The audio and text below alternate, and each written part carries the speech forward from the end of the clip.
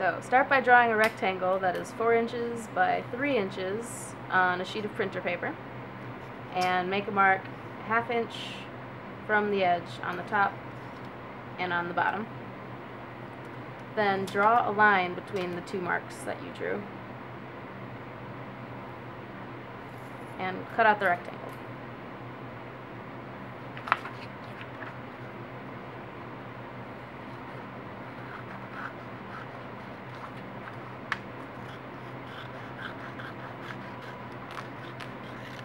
You drew, and fold 1/2 of the paper over it and crease it,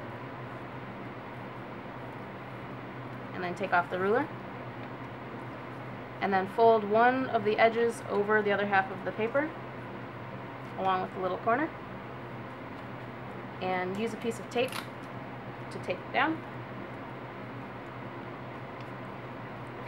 and slide it in. Press it against the side, and then fold the top over and crease it, and make a note of the date and location.